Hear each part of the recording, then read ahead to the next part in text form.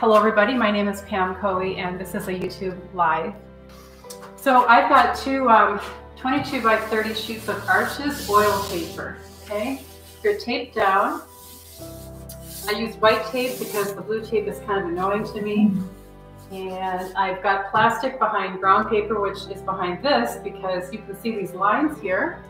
Or maybe you can't see them, but anyways, there are vertical lines, there's horizontal lines, because behind this whole thing, there's this grid that is recent, and it's for taking photographs and taking very high quality, high res photographs. So I didn't want to mess up that grid and get wet oil paints on it. So I wanted to just talk a little bit about the paints I have here. So I'm going to walk closer. Okay, so what I'm doing is I was looking over the challenges that have been submitted for this upcoming contest, and I'd like to thank Linda Liut Clementi for this challenge. I thought, you know, I could have done a lot of different things for the demo today, but I decided to take her challenge, and her challenge is Warm and Cool Color Painting Challenge. Select 2 complements that are warm and cool. In the first study, work with the warm color as the dominant. Use a full range of intensities and values. Use the cool complement as an accent and as a subordinate color. In the second composition, use the same subject but reverse the color.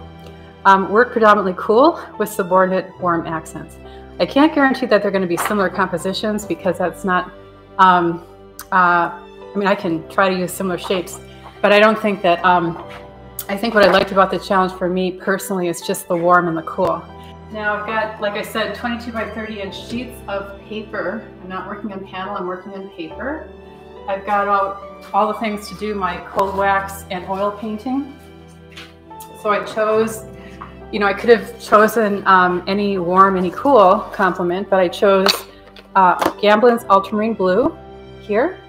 And then I've got Gamblin's Transparent Orange, which is very much like Indian Yellow in the Williamsburg brand, I think it is. It's a beautiful glazing color, and actually both of these are pretty transparent, but you'll see that when I start to mix them with tints, tones, and shades, I have full control over how opaque they become. So I also have Titanium White, it's a quick dry white from Gamblin. I have some Ivory Black, and then I've made up my cold wax medium and mixed in 1 to 3 Gelka gel. And the Gelka gel is in here, it's almost out. But anyways, this is what it looks like. Sorry, it's a tube just like this. It's just like this tube. Anyways, it's almost gone. So I used up a lot of it. And I also stored the extra amount of the mixture of cold wax medium and Gelka gel like I usually do. I mix more than I need, and then I put it in this tin. And it'll stay good for about 1 week to 2 weeks. If you put it in a dedicated art refrigerator, it can stay for longer. I've got some brushes in case I want to do some drippy things, and I think I might actually do that just because people keep asking me about the drippy paint. But before I can do that, I just want you guys to see that right here, I've got my pile of cold wax medium and Gelka gel. I've got my transparent orange, my blue, my black. This is a Portland gray and white. And then I've got some Arnett pigment sticks that are kind of just, they're the orange, alizarin orange. There's a black, ultramarine blue. This is a light blue, it's cerulean extra pale. And the big sticks are neutral gray, pale, and titanium white. I like to have those available. And the first thing I do when I've got these paints out here is I like to add a little bit of the, you know, the mixture here, and I, go up to 1 to 1. So I'm just going to put a little dab next to here and just guesstimate what 1 to 1 is. Don't have to be super exact. And there's the black, and this is just so I don't forget to add it later. So here's my white. Pretty good, a little bit more. This already has it in there because this is leftover paint. So I'm just going to mix it in.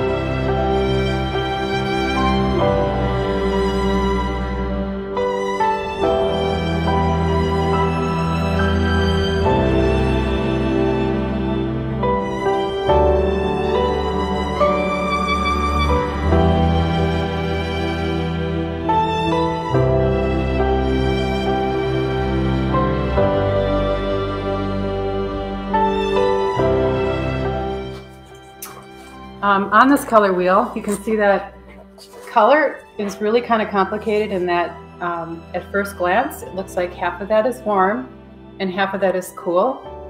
Think of fire, all the colors that are in flames, and think of like glaciers, cool streams, all the colors that you think of that are cool. But what makes this challenge a little more complex, or it can be as complex as you want it to be, is that I could have chosen, and I have chosen actually, a warm blue. Now, normally blue, I just got through saying that these are cool. But in every single case, each one of these colors, because this is not, there are no colors that actually lie on each one of these perfect colors. They're a little bit warmer than they would appear here, or a little bit cooler. So for every color on the color wheel, there's a warmer version of it and a cooler version. Now I've chosen a warmer blue, which is ultramarine blue, and then I've chosen transparent orange, and it's just, I'd say that it does lean toward the red. It's kind of like a reddish orange, so maybe a little bit more like this. That's just a little something I wanted to add, but I could have chosen any complement. I could have chosen, you know, the violet and yellow, or like a tertiary color, red, violet, and yellow, green, just so that they're across from each other on the color wheel. I'm going to just start doing my mark making.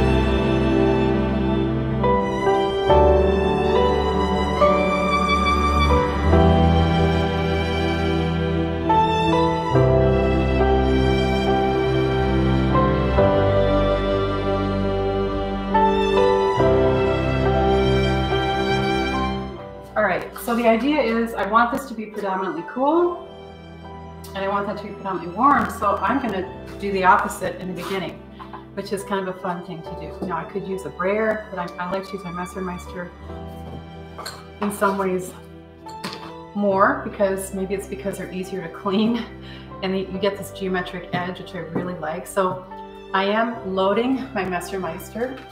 There's quite a bit on there, and I'm not going to worry about what's here. I'm just going to apply this, and it's very intense, as you can see. But it's very transparent. And you can see, you can't see it as well as I can, but even these fine marks, I can see that right beneath the paint.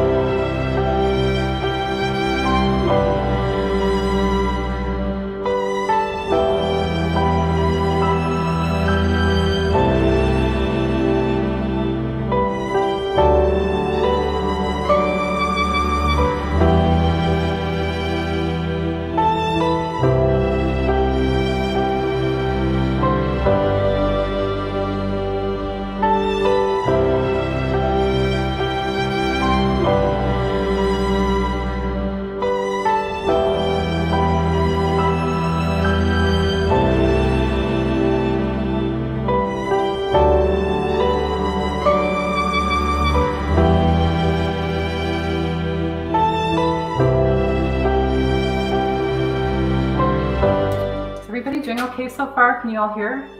Okay. All right. Hope you're all doing okay. Oh, if you guys can like the demo, I appreciate it. YouTube is kind of funny, but they will play my video more if you guys like it.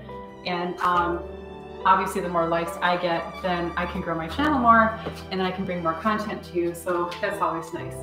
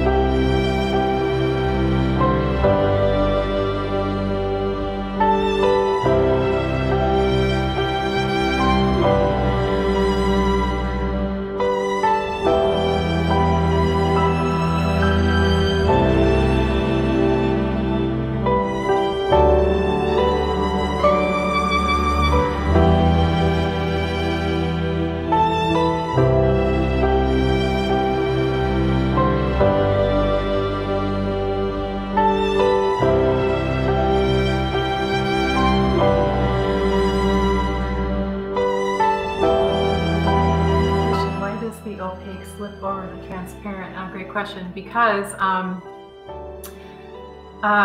there is a word for it too. Those people who are printmakers, you may know the word. I think it has to do with viscosity. It has the word viscosity in it, but it does slip over the top because the transparent paint has more oil in it, so the opaque has less. So you're kind of going lean over fat, and that's what happens, you know, when we talk about fat over lean. But when you go lean over fat, it's kind of like slipping on a banana. All I can think of, I mean, it's kind of like, you know, banana's not oily, but I mean, it's that kind of thing that's happening. It's just slipping over the top of it. But you know, when you've got like oil and cold wax medium and everything, you don't have to worry about the fat over lean thing, because it's very minimal. You know, it may be slipping, but everything is just fine. You don't have to worry about that.